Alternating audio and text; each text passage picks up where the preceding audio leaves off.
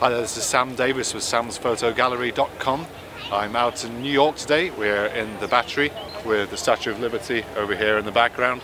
And I've been shooting today with the OM system, OM-5 camera. So this is pretty new. Arrived just before Christmas, and we've been here since Boxing Day till now. It's the 5th of January, I think. And today I'm just going to share with you my first impressions of the camera. And today it arrived as a kit. I've got an unboxing video on there. You can see in the link below if you want to see what's in the box. But it was a 12 to 45mm zoom lens kit. The first impressions are with the handling of this camera is that it's just really comfortable in the hand. We've got the fully articulating screen, which is essential for any vlogger, and I really think it's very light. The first thing I noticed when I put it all in my camera bag, including with this camera here, which is the old Olympus OM-5 Mark II.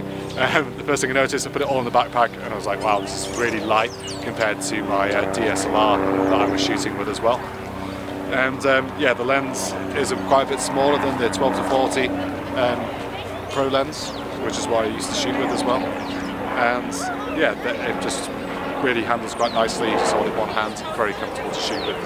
The other thing I'd like to mention is it's got the in-camera battery charging, which is pretty handy for just overnight charge in a hotel. You don't have to carry a separate charger with you. So that's just on this side here. And yeah, that's pretty handy. The only thing about that is you can't put a battery on charge and then take your camera out for the day. But to be honest, the battery life has improved so much that I've actually now lasted me a couple of days just out shooting.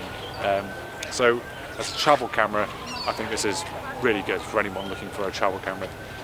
So I've upgraded from the EM5 Mark II to the OM5, and the differences in image quality are immediately noticeable. Just looking at the images on the back of the camera and then just sending them to my phone as well. The detail in the shadows is really, really good. The low light performance is excellent compared to this one, the EM5 Mark II. And the highlights and the shadows is way more balanced, so it's much more usable as an all-round camera. So you can shoot sports with it, shoot landscapes, shoot lots of street photography like we have been doing here.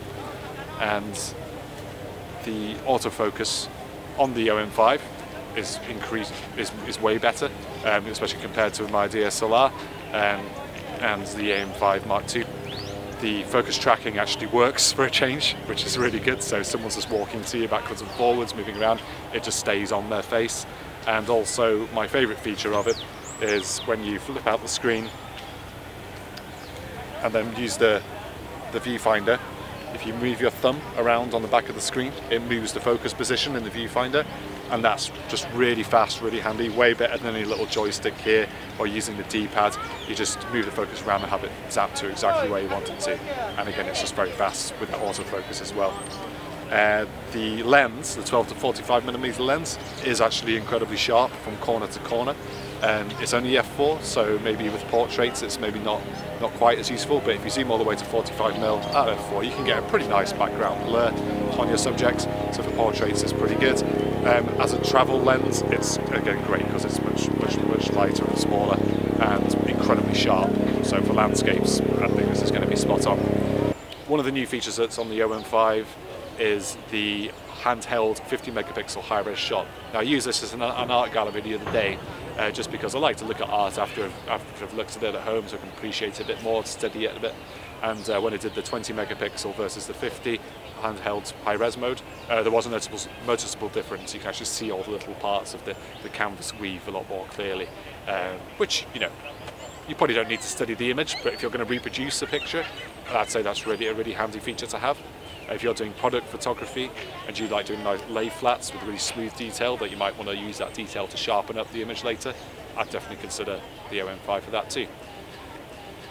The other new feature that I've been using is the Live MD function, which goes to, I think it's MD 16 on this camera, which is 4 stops, I think, of reduction.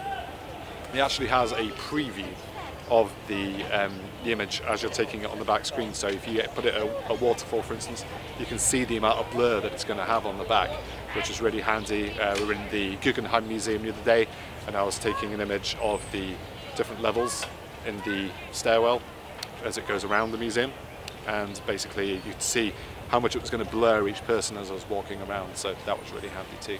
Another new feature that's on the OM-5 is the Starry Sky autofocus. I haven't had a chance to use that yet on this trip. I'm going to use that soon in the mountains, so please do like and subscribe to this video, because I'm going to be testing out the OM-5 for astrophotography, sports photography and wildlife, landscapes, and also then a direct comparison with a couple of cameras such as the EM5 Mark II and also the Nikon D810. If you want a camera that's going to be really fun to use and actually practical to use as well in your travels, I definitely get the OM-5. It really does compare with a lot of the full frame models out there as well for image quality, so I'd take a serious look at that.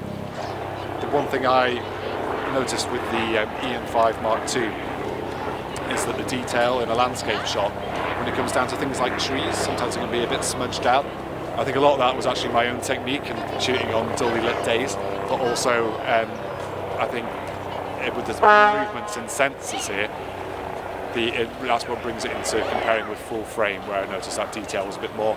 The OM-5 I think actually matches that kind of detail now. So again, I'm definitely going to keep this camera and probably sell my DSLR kit, simply because it's just so much lighter than with the big heavy DSLR, which is huge in comparison. So if you have enjoyed this video, please do like and subscribe, because I'm going to be doing a lot of comparisons with different modes on the camera. And please do visit my website. It's where I sell my images. You can see all the images from this trip and also past trips with my travel photography. Go on the online store there and you can get some small or very large high quality prints. And that about wraps it up for my review today of the OM-5 camera. So please visit my website, like and subscribe.